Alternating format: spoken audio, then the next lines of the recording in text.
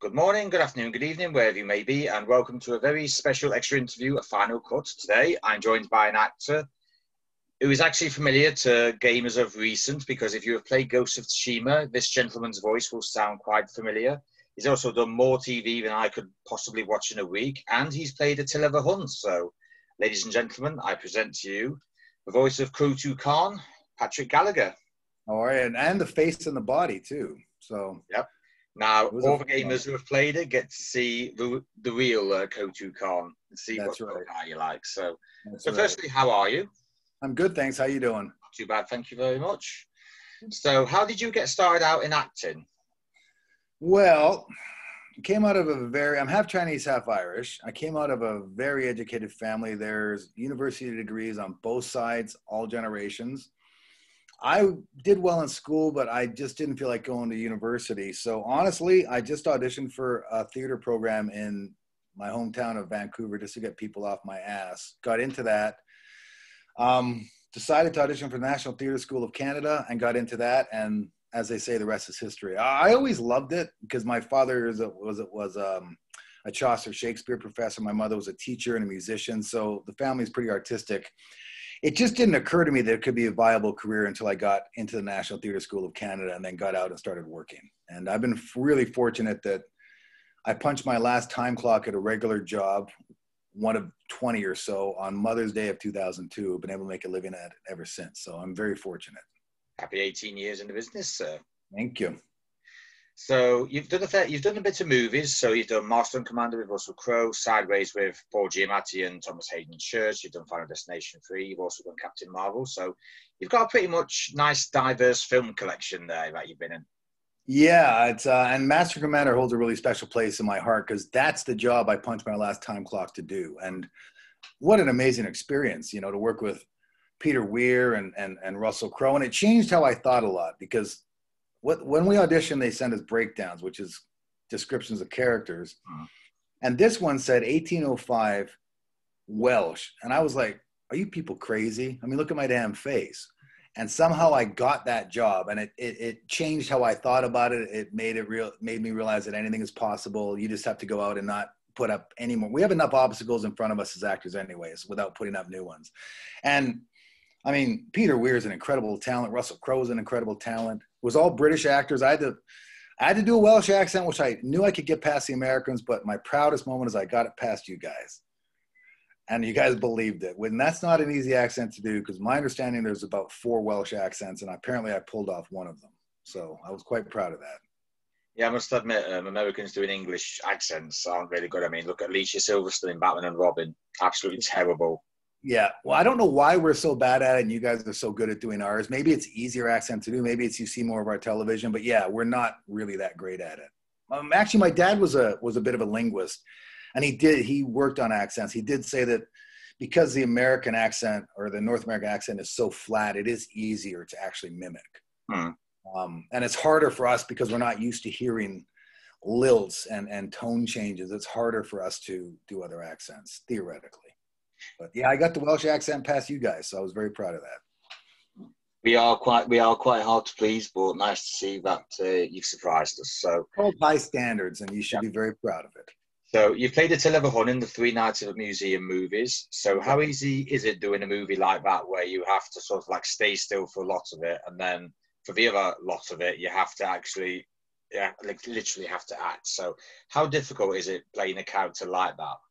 Well, it's part of the business. I mean, a lot of the business is, if you've ever been on a set, most of it is standing around, and you have lots of periods of inactivity, and they're resetting shots, and you've got to cover somebody else, so then you're off camera, you got to be there for them. So you kind of get used to that.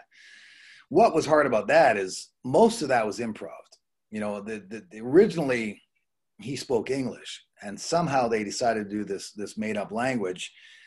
And then I just started doing it myself. And that was the fun part of it, is it literally got to the point at number 3 where it would just be Attila and such do something, and we would just make it up. And I would just make the language up as I went along. I don't like it being called gibberish because to me, it was a language he was speaking. The key to that was I was always thinking in my head what I was trying to say.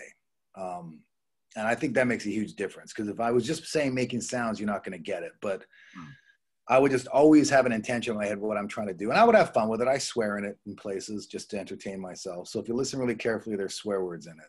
And then I would ask people where their grandmother was born and what town, and they give it to me. So I put their town into the language. I said Krispy Kreme once because someone said I couldn't do it. And I said, I'll throw Krispy Kreme in. You won't even notice it. So did you swear with Ben Stiller in that made-up language?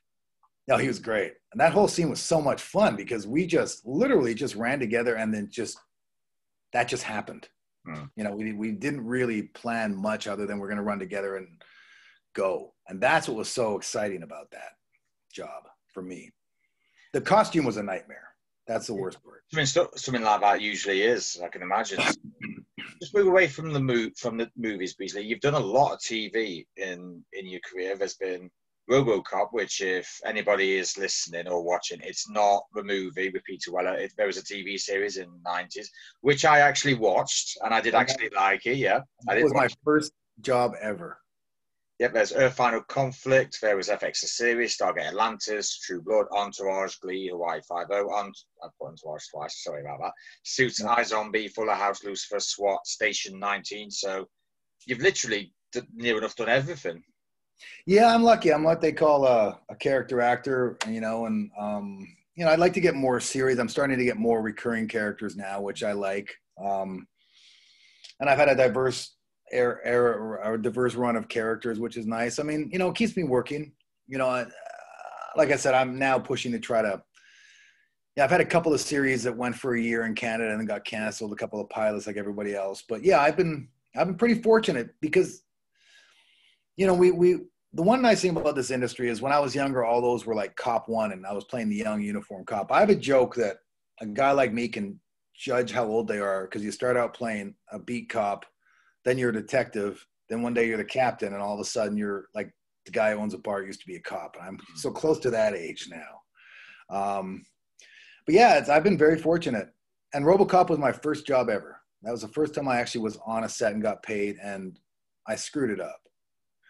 I had one line, which was "come with me," and I didn't know the difference between a master and a close-up. So I grabbed them with my right hand and said, "come with me." And then when we got to the close-up, it was supposed to be the left hand. And I've never forgotten that. It wasn't my fault because they're supposed to tell me that stuff, but that's why I said to myself, be aware of it. I blame the production company anyway. It's like, fair enough you did that, but they should have said, right, with your left hand, go, come with me. That's it.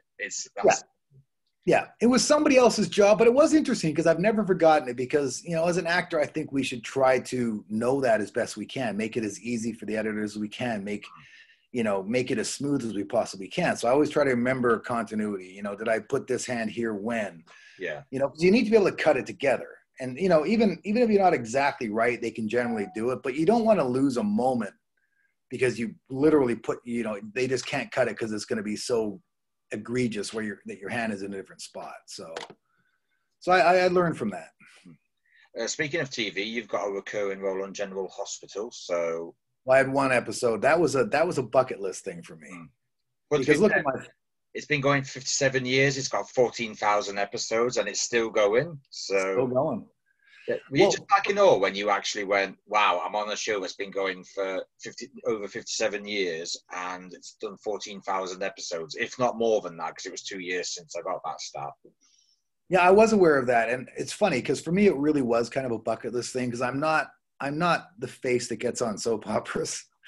And I just wanted to be on one. And my manager knew the producer, and so they found a role for me. And it was exactly that. Like, this is an iconic show, and I wanted to just say, at some point, I did one of them, and I was really happy to do it. And it's a very different experience than any other acting experience. I mean, it's like nothing else. It's a whole genre and way of working unto itself to do a soap opera. It was fun.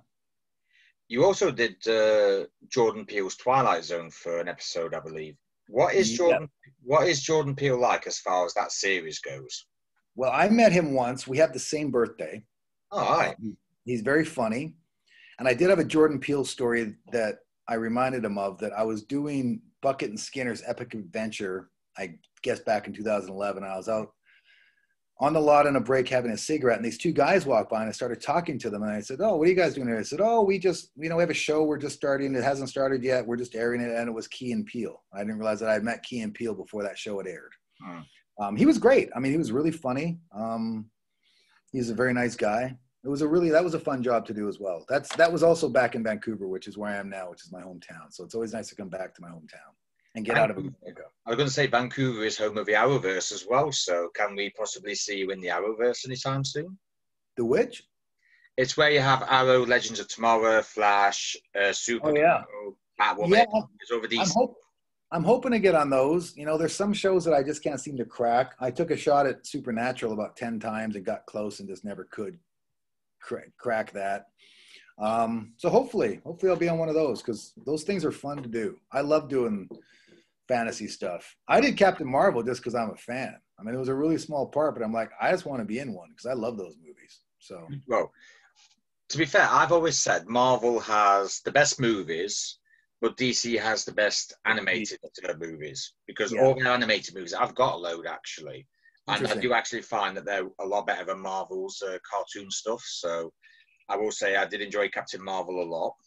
Even being back to the 90s was a nice touch, I'll be honest. Yeah. It was. I just wanted to be in one of them because I love those movies. I've watched them all. I've watched them in order. During the lockdown, I just said I'm just going to watch all of Marvel again. So I watched them straight through from Iron Man in order. I had a lot of time in my hands, like we all did. So yeah, we all did. Yeah. So, and I didn't know this, but you were on Hell's Kitchen on the 100th episode, or Dinner Service as they're called. So yeah. So I do need to ask this, but I'm sure I know what the answer is. How loud is Gordon Ramsay, and would you ever do a celebrity version of that show? Well, this was a scrape in the bottom of the barrel for celebrities. So I don't, I guess they had to just get somebody, and I went for the free food.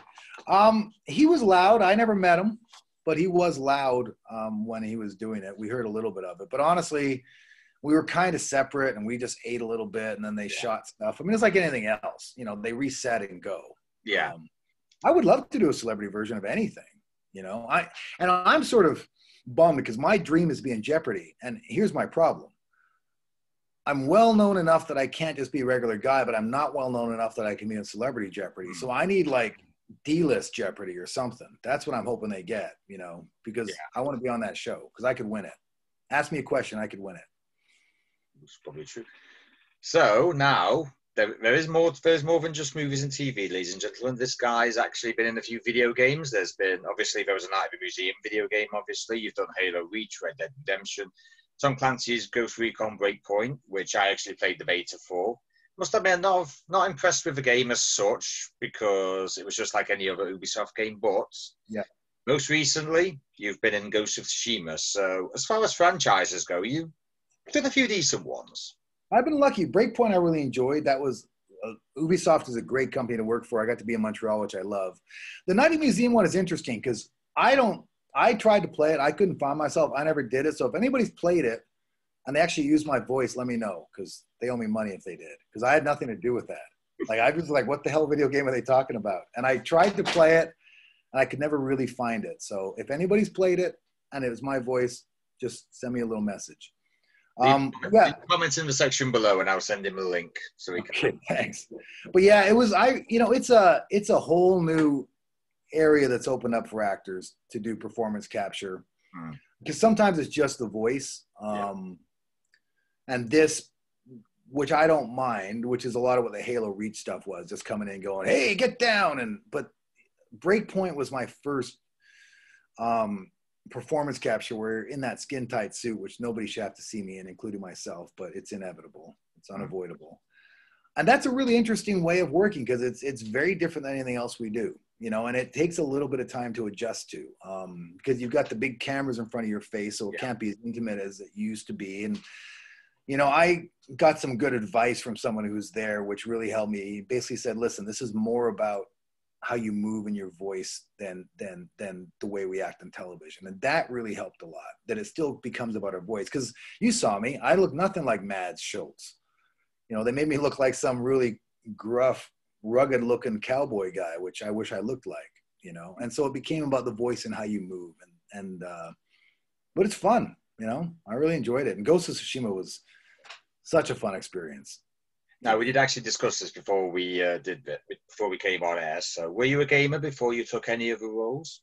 I was a gamer up until the first PlayStation, and then I could never figure out how to play first-person shooter, and I moved away from it. But now I'm interested again because the open world part of it is what interests me. So I don't have a PlayStation. I kept dropping hints to Sony, but I guess they didn't get my hints. I think you have to do a bit better hints then. Yeah. So what I might do is I might just wait till the 5 comes out and buy a cheap 4. Because I do want to play this. And I've got friends who got it, but yeah, I'm not really a gamer, but I'm getting interested in it again because it's the story part of it that interests me now. And that's what I might start getting into it now. So I recently bought the 2 Doom games when I went shopping today, and I must admit I do love first-person shooters, but you have to pick the right ones. I mean, Call of Duty do a brilliant campaign, but multiplayer is just just like one of the worst things ever. Yeah. Stuff like Guild Wars interests me too. Like, I don't know what they're called, but there's some term for games that are always on. Yeah. War of the Worlds, that kind of stuff I find interesting. It's the gameplay isn't what really gets me. It's all the stuff around it. And so that's why I'm kind of getting interested in it again. I was a big Dungeons and Dragons guy when I was a kid. So that kind of stuff is what appeals to me. I recommend the Rocksteady Batman Arkham games. Okay. Because I have literally got all 3 twice, and they are probably one of the best games that I've ever played. As long as you don't mind like third-person fighter games, then they're perfect for you. So which ones are they? Batman? There's Batman Arkham Asylum, Batman Arkham City, and Batman Arkham Knight. Okay. And what platform are they on? PS4, Xbox. Sweet. Yeah. I'll look for them. I'll send you a link. So, speaking of games, if anyone has actually played Ghosts of Tsushima, I actually do know someone who has. Patrick's voice may sound familiar because he plays, I think I'm pronouncing this right, Khotun Khan, the main antagonist. Khotun Khan. Khotun Khan. Khotun Khan. Do you surrender? So you've played an ex-Marine in Ghost Recon Breakpoint and the grandson of Genghis Khan in Ghost of Tsushima. How much fun is it to voice both a hero and a villain? It's a lot of fun. Khotun Khan was especially fun because the writing was really great and they gave me a lot of leeway to try to bring some depth to him. So my big thing about it was not to play him as a marauding savage. I tried to play him a bit like a bureaucrat. He just had a job to do. It's like, I just want to get this done. And he used whatever tactics he could to try to, achieve this invasion. And it was a lot of fun. And, he was also a bad guy, which is fun to play too. Yeah, I got to pretend burn people, and cut people's heads off and stab people and, be in charge of everything. So you get to, that's part of the fun of acting is you get to play that kind of stuff.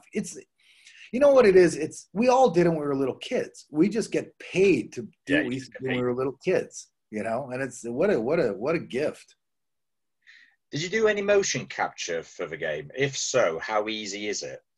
Yeah, because performance capture means it's your voice and motion capture. So for that one, I did both. And it takes a bit of getting used to because, and this is where Attila the Hun really helped me. People ask what the relation was. They're not the same character at all. Attila the Hun was completely made up. But what really helped me was remembering wearing a 45-pound hot costume. And so even though you're wearing just this skin-tight thing, I got that sense of how to walk with armor on. Because when you do the performance capture, you're in an empty room. So you've got to imagine where the castle is. You've got to imagine where these things are. So, they'll tell you this is where the castle is going to be. You've got to look and pretend, but you're basically in this empty square.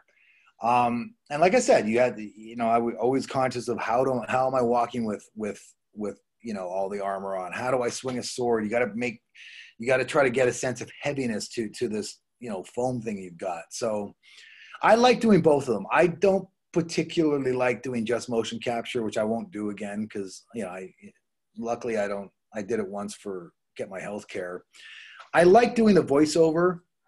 Yeah, America, you got to earn money to make healthcare. It's ridiculous. It's a backward society. I like doing the voiceover because it's quick and easy. I like to do both of them because then you can form a real full fully thought out and fully alive character. And that to me is the most fun. And it resonates more as well, because if you have somebody who you think doesn't look like they sound, then it kind of takes away from it as well. Yeah, and that's what's interesting about Ghost Recon is they, you know, some of them sometimes they use our actual faces, which I guess is rarer than I thought, which is Ghosts of Tsushima, which is basically my face, and that's a lot of dots. You know, that's hundreds of them. For Breakpoint, they can put whatever face they want on us, and so therefore, again, that's where I talked about it becomes about the voice and how you move. But I didn't look anything like that. You know, you can kind of see it in the eyes, and so.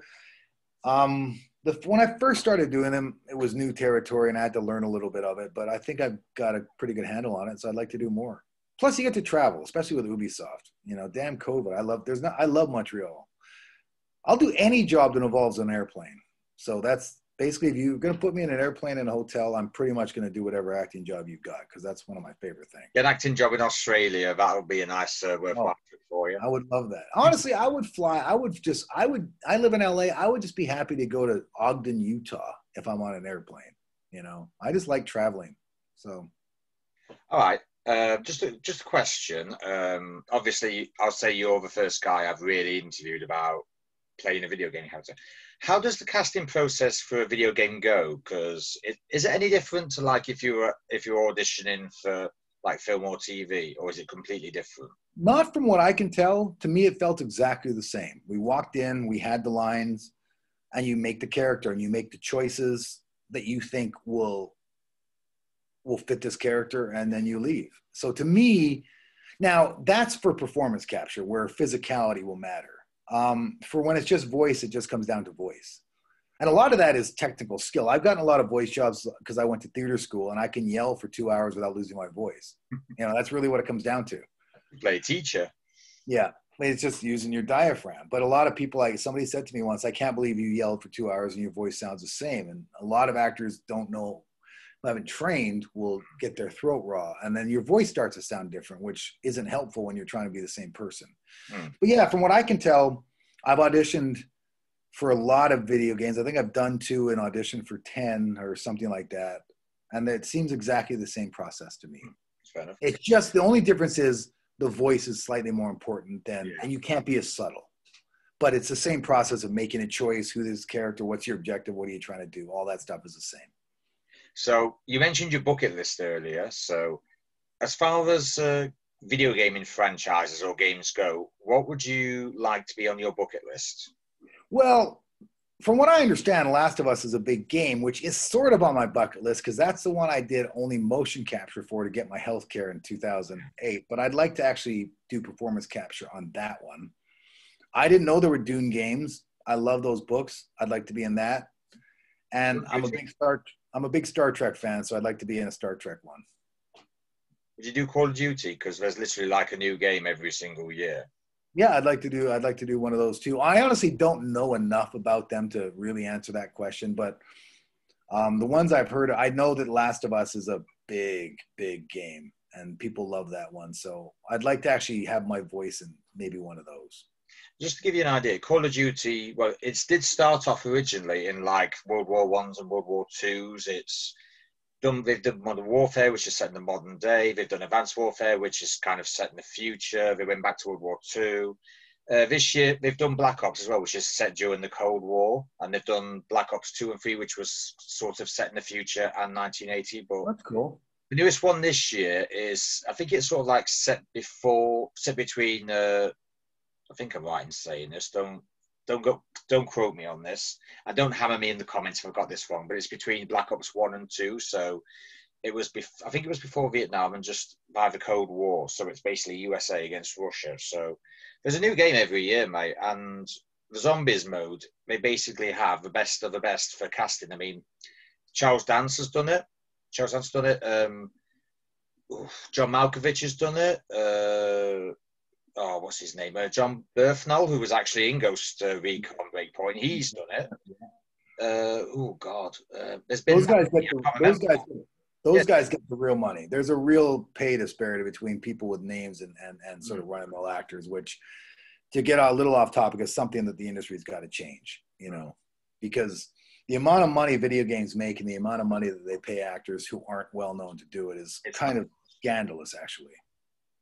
So, I mean, Rockstar Games, who make Grand Theft Auto, they've made billions over the 20 years that Grand Theft Auto has been going. It's just, and if you're a big star, they're going to pay you big money. You know, Morgan Freeman or whoever's, you know, I don't know what, I would assume they're going to get hundreds of thousands. Someone like me they're going to try to get us for $1,000 a day, and it's just wrong. Yeah, it is. In my opinion. And, you know, that's something that the unions need to look at. And, you know, I mean, how about every $50 million you just pay us our salary again? How about that? Nice, wouldn't it? You know, so that's sort of what my focus. That's the other thing I learned from doing them is how egregious, as much fun as they are. And I really appreciated the job and loved it, but damn, they've made $500 million already, you know? But there's always people who are like, oh, you voiced Wutu Khan. And it's kind of like, I really thought you were really, really good in that. I was really impressed. It's always kind of nice to hear that, though, knowing that the job you've done has kind of actually not so much impressed people, but kind of like, he's done really well in that. Well, yeah, thank you. And don't get me wrong, that's the one part I'm really happy to be in, and I'm really proud of it. I'm really proud to be part of it. I loved it. I'm just saying in general in the industry, you know, the acting unions have got to sit there and figure how to figure out something about this disparity, you know, because it costs less money to make a video game than it does to make a movie, and we get residuals on movies, and there's less of a profit margin, you know. Well, put it this way: if Joe Biden gets elected, there will be some change. I hope so. I'm not even worried. It's like waiting for Christmas for me. I'm not a big Trump fan by any means. I'm not even worried about it. It's just a matter of how big the loss is for him. Yeah. So it's like waiting for Christmas for me. Hopefully he'll be out of office, but then again. He will. The big worry is what he's going to do in the interim. I think that there's no question he's going to lose. I mean, there's just more of us than there are of them. It's just what he's going to do afterwards. And there's more celebrities that are getting behind Joe Biden as well, because I think Taylor Swift's put a vote behind him. I think a lot have. Well, but Trump's got Scott Baio. Oh, who cares? I know. It's got Scott Baio. Yeah, I'm just, I can feel it. It's going to be an overwhelming defeat for him because can I swear on this? If you want, I'll just put like a 15 or a rated R rating on it. So you're fine. We're just fucking tired of that bullshit. I'm just fucking tired of it. And it's time for it to end. So that's my political statement. Right. So let's move away from your career and the Trumpinator, as I like to call it. Yes. Yes. So this next section is what I ask all my guests. It's just a little bit of advice for people future highlights, what you'd like, future notice, etc., etc. So I have actually felt this way. This is why I asked this question. So if somebody feels they're getting nowhere with their career, what advice would you give to them to not give up? Keep going. Yeah. Because we all feel that. I felt that. I mean, I felt that just before Master and Commander, and I felt that after Master and Commander. You're going to feel that. You need to just keep going. And you need to not, again, it's that whole thing I talked about. There's so many things against us. Don't put up any more obstacles than you have to. Don't, it doesn't matter what your age is. You never tell yourself, I'm too old, I'm too this. You just are who you are, and just be who you are, have faith in yourself, and keep going. I can't guarantee that you're going to make it, but I can guarantee that if you don't believe you can make it, you're not going to. If you love it, just do it. Take it. And this is going to sound a bit contradictory. You need to follow your own path and go to the beat of your own drummer, but you also need to understand the things you don't know and take advice when it's warranted, But at the same token, go with your own gut, and just stand somewhere. I think the best thing you can do is try not to figure out what they want. Show them who you are and carve your own place in this industry. That happened with me as I used to play a lot of thugs and bad guys. It was Cop 3, Thug 2.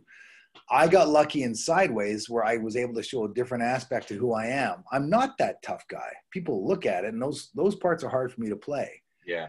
But I always knew that I wasn't that. And once I got that role, I started focusing on it. And I was able to play stuff like Ken Tanaka and stuff with a little more sensitivity, something more psychological. You need to be who you are, and you can kind of just say, here I am, and you can make your own place in it. And don't worry about, don't put more, I can't stress this enough. Don't put up more obstacles than are already there. Never say, I've just done student films. Never diminish anything you've done, because they're going to diminish us enough. You're going to feel diminished enough by this industry. Don't diminish yourself. And I honestly believe this. I'm no more of an actor than someone who's in theater school right now. To me, whether you're an actor or not is not based on how much you've worked. It's a lifestyle and it's a decision. It's the dream I respect, not the results. So just believe in yourself and keep going. Flip side of that is there's also nothing wrong with at some point realizing this isn't for you. You know, don't leave too early, but don't leave too late. Leave on your terms at all. This is a solitary industry. Ironically, we work together in groups on set. We work together in teams to make magic, tell stories. But ultimately, this is a solitary, in my mind, a solitary industry, and you need to trust yourself and be there for yourself and only compete with yourself. That's what I would say. Sound advice. Yeah. So obviously we've been going through a pandemic, we still are, and cinemas are shutting left, right and centre. Some are shutting again. So do you think the time has come for cinemas to be abolished and just basically everything be bought out by Apple TV, Netflix, Amazon Prime, etc., etc.? I hope to God not, because, you know, stuff like Master and Commander, stuff like Marvel movies, stuff like Christopher Nolan stuff like Mulan, you want to see that on a big screen. Part of the experience is the huge screen and the sound. And the fact is, you know, unless you put it in 16:9, you're not going to see how that movie was shot. The only way even on 16:9, you're not seeing the amazing work that the director of photography and all the lighting guys and the set directors do, and the directors do to make that movie the way it is. I hope to God that they don't. And I'll still go see small movies in movie theaters because it's a fun experience. You know, it reminds me of being a kid. You go, you get a seat, you've got this huge screen, you get popcorn. I think, unfortunately, a lot of them are going to go away. It's going to be a long time before I feel comfortable doing it. Although, ironically, apparently now is the best time. I have friends who went, and you're the only person in there. So if you want to go see a movie in a movie theater, now's the time to go. It is, honestly, I went in when Tenet was released over here, and I must admit, it is actually nice to have peace and quiet and not have any mobile phone go off. And also, when I was young, it was sort of my refuge. You know, I went through all the teenage angst that everyone did, and I just love the escape aspect of it. I think that's where I kind of fell in love with it a little bit. You know, that sure, I mean, we're not as important to the world necessarily as police officers or firefighters or doctors, but there's something noble in what artists do, and that the fact that they can make stories that can help move people or help people forget their troubles. And when I was 16 years old and my parents were getting divorced and I was going through all that stuff, I used to just love those 2 hours in an afternoon movie by myself to just kind of lose myself, you know, and I would be ashamed if that goes away, you know, and it's going to be diminished, but I hope they stay. I'll tell you one thing, the new Bond movie is going to have to be released soon because it apparently, I'm not sure if it's per day or per week, but it's losing like $1 million in interest by not being released. Yeah, I heard a podcast about that, and I think they're going to start coming to do it. I mean, all the Trump people are going to go, so release it. I'll stay home, thanks very much, and not go to one of their super spreader movie events. But yeah, I think people are hungry for it, and hopefully sooner than later we can get a vaccine and get this under control and bring this stuff back because, you know, I like the quality. There's something about television and the quality of storytelling, but there's something about the spectacle of a huge movie that I think we need and I want to go see. So yeah, same here, mate. So I know we've talked a lot about your career, but what would your highlights of your career be? Wow.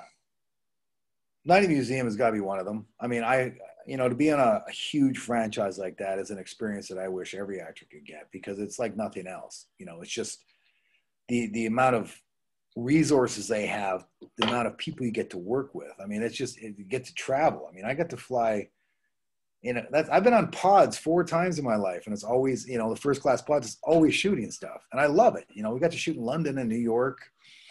That was a pretty big one. Honestly, my first RoboCop was my first television acting job. My first ever professional day was January 7th, 1994. I was doing a play at a theater called Young People's Theater in Toronto. That was honestly a momentous day for me because that was my first day as a professional actor. I think I was 25 years old. It was kind of like, right, I've got this. I have officially arrived as an actor. Yeah. And then, you know, that whole run of Master Commander, Sideways, that period, and Glee, that was all really fun. And that was all, I learned a lot on those, you know. I mean, Master Commander, like I said, was the one job that made it so I didn't have to do a regular job again. And so that has a special place in my heart too. So, you know, but honestly, I think when I started working is when I didn't get bitter. I mean, they're all highlights. I know it sounds corny, Not really. but literally every day is a highlight. I mean, look what I get to do. I mean, they're paying me money to just go do this thing. And that's the other thing I would advise people is try not to get bitter, because bitterness will kill you. And I went through a period where I got a little bit bitter.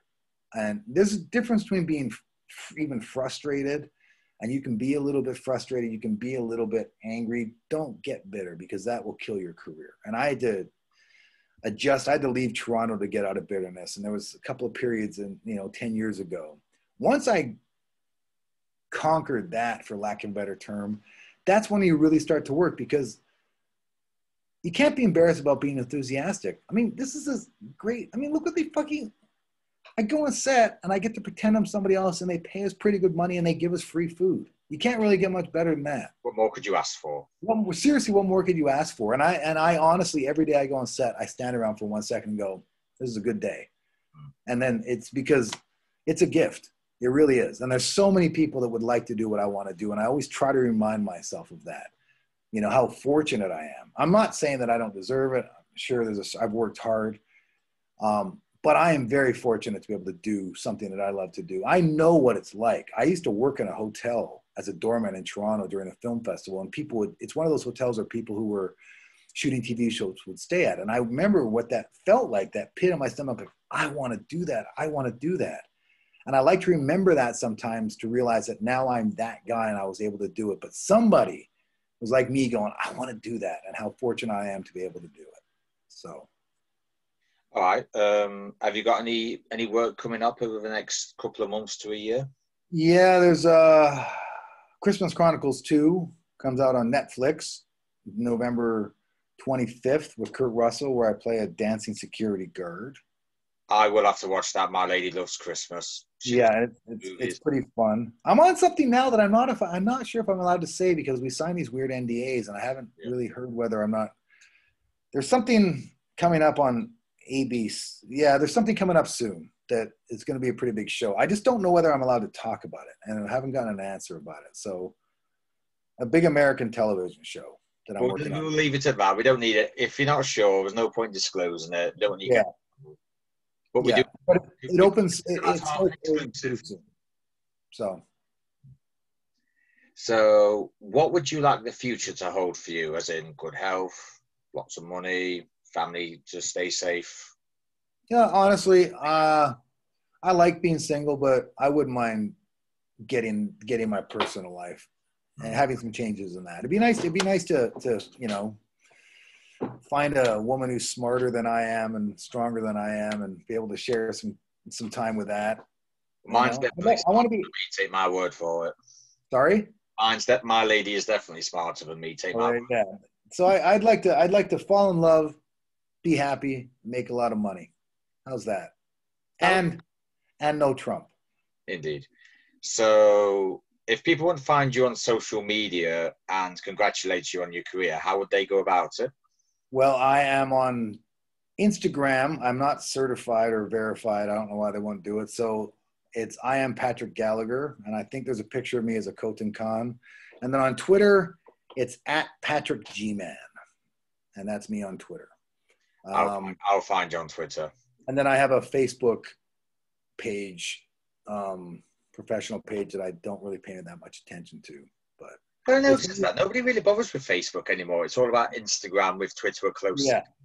And you know what else freaks me out? I apparently still have a MySpace account that I can't remember the password of and can't close down. And it freaks me out a little bit. But I can't shut it down.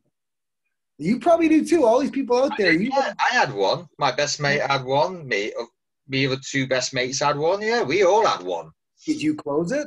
I don't know, mate. It's been that long since I've been on it. I think it might still be there. I haven't looked at it. It scares the crap out of me, and I'm curious, and I can't remember the fucking password. I can't either.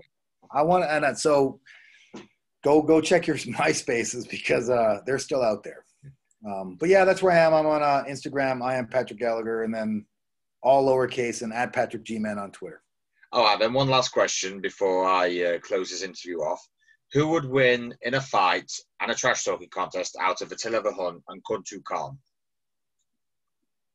Okay, in a fight, it's got to be Khotan.